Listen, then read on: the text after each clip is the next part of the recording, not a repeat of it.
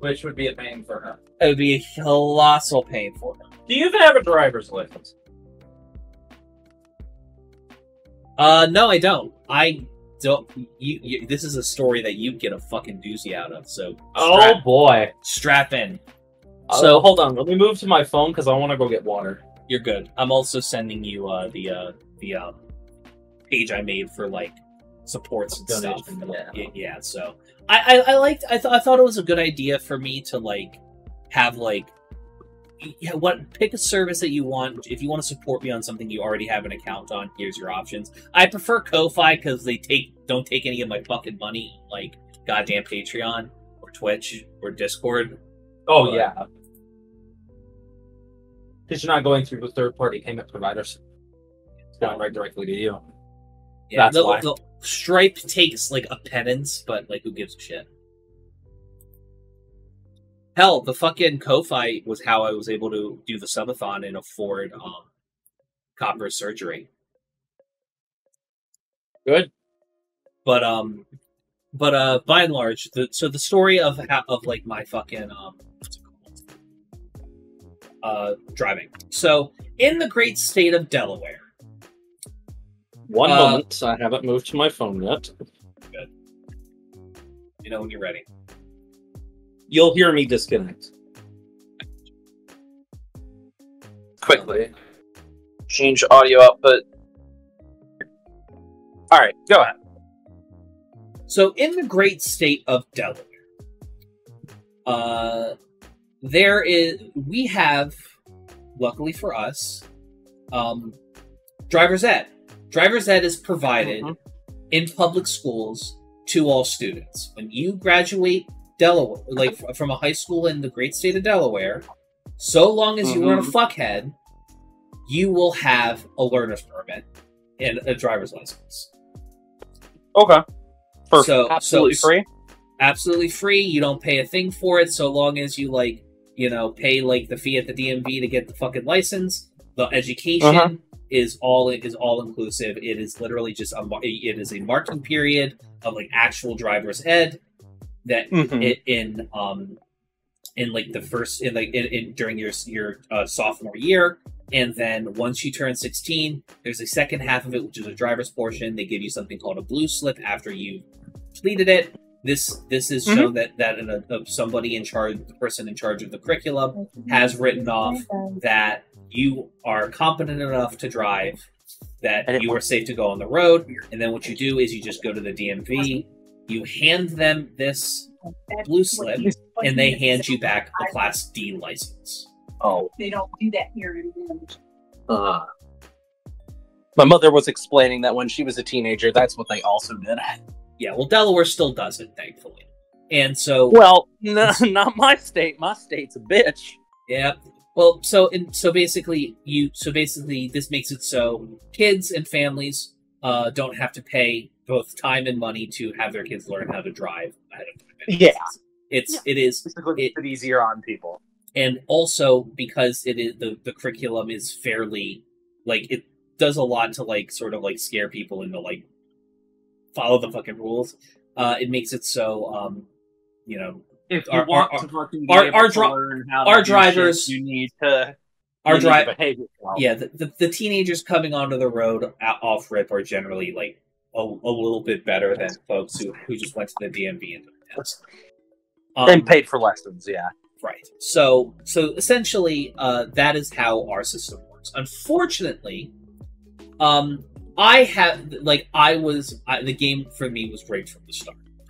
I was a year younger than every other person except one person in my entire grade. I was born in November of 1997, and unfortunately, my parents thought, foolishly, I was smart in their waspy hubris, and put me into pre-kindergarten at 3 years old.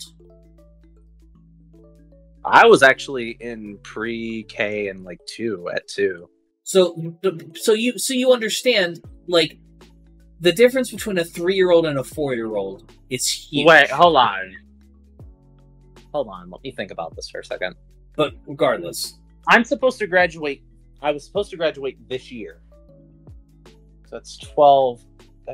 I was put in pre-K, I think, when I was 3 or 4. Right. So I was put in when I was 3.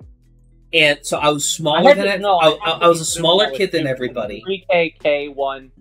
No, it was 3. Wait, Yeah, so- I'm regardless, I am recording this for a 13, segment. I am recording this for a segment. 13. So, regardless, I would have been 4 when they put me in pre-K. right? Now think about the difference between a 3-year-old and a 4-year-old, and have a 3-year-old being around and treated equally as a bunch of 4-year-olds. I was developmentally a year behind everybody else. And so, thank God, growing up, I was a bigger kid, so I looked older than I actually was. The problem is that mentally, I was always a year behind everybody, and that doesn't help the fact that I had undiagnosed autism, ADHD, the whole fucking bit. Yeah, the whole shebang. So what happened was that everybody in 10th grade was getting their blue slips, and like they do it like, maybe first marking period, second marking period, third marking period, they're like doing their driving, all of that is very fresh. I have to wait until my junior year, a full calendar 365 days plus because I took driver's ed in like September, October of 2011, I believe, and I didn't get onto the road until spring of 2013. So what happened Did you not renew your driver's license since then? No, I had my Class D license. I got my Class D license. Because so I somehow passed the driving portion, even though I was rusty for a whole fucking year and I hadn't studied or done shit for it. Regardless, I get my blue slip, and then because my parents are very negative consequence oriented, and were trying to do anything to get my grades to turn me into an honor student because that's all they fucking demanded of me. They said, well, until your grades get up, we're not going to take you to get your driver's license. And I'm just like, okay. I didn't really want to fucking drive anyways that much. Like, it wasn't super important to me. But then summer's here, my mom is working, and we're not summer here. We're like, I think it's like May. It's like a Saturday in May. In May of 2013, and I say to my mom, "Hey, Mom, you know that my blue slip has a expiration date, right?" And she says, "No, it doesn't." And I'm like, "Yeah, it's like 8 weeks." And I'm like, "No." She's like, "No, it doesn't. Why would it have an expiration date?" And I'm like, "Go look at it. Call my bluff." And she called my bluff and lost. So now my mother takes off work on a Wednesday. Thankfully, I'm off too because I think we're on spring break or some shit. And we have to go to the DMV to get your driver's license. To get my driver's license, because they decided to wait basically until down to the wire, the 8-week expiration date on the fucking blue slip, because they were trying to get me to get my grades up. Because I'm like, you put me into, like, at one point you put me into a fucking room with only with nothing in it except for a book, a lamp, and like my clothes, and that didn't get me to get my fucking grades up. So what the fuck do you expect this to do? That's it. Yeah. You know what I mean? So what ends up happening? I've had a person like that, and I did get my grades up, and then my grades tanked as soon as I left his guy, because I was like, I'm not fucking sitting there doing his fucking way. Once I left his house, I was like, oh hell no. Yeah. Fuck so that. So basically, we get it, a whole day wasted, whatever, fine, whatever. So then the next part of this is done, where you have to continue your education with it. You have to go out on the road and practice and use it, keeping up, it's a learned skill. You have to practice. By this point, I had not been behind the wheel of a car since March. It's May at this point when we got my license. And I think my stepdad took me out to a parking lot once or twice, two times. And then my grandfather drove down from Concordville and took me out twice, 2 weekends in a row. And then after that, they just didn't. They never let me behind the wheel of a car. They never put any kind of effort. I said, "Hey, like, shouldn't I be like trying to drive or something?" And then they did, and they were like, "Oh, we'll do it." They completely dropped the ball. So, fast forward to like 27. It's like fast forward to like fucking 2016, like 2015 or some shit. I have a seizure. I was like 2017. I have a seizure. It gets reported in the system. Gets reported to the DMV. I get a fucking letter in the mail saying, "Hey, Evan, you're not allowed to use your driver's license unless you fucking get like a thing." And I'm like, I'm living in a place with a bus stop right outside, and I walk to school every day. I don't need a fucking car. Who gives a shit? And so I just ignore it because it doesn't matter.